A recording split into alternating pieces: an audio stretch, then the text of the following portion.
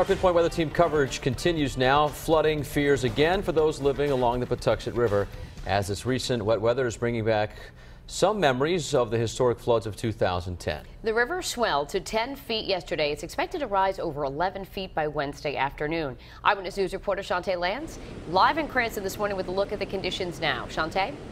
Good morning, Danielle and Patrick. As you can see, the rain has let up a little bit, but water levels behind me continue to rise. I'm going to step out of the way here so you can take a better look.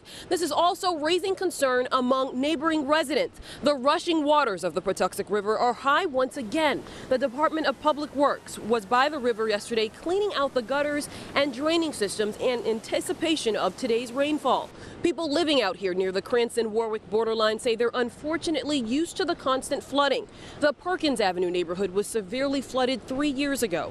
Rising waters forced evacuations and rescues. Warwick resident Christopher Henderson says he clearly remembers the historic floods of 2010. That's pretty fresh in the mind. That was a big event, and it was rushing pretty fast like it is now coming over, and on the other side you can see it as well.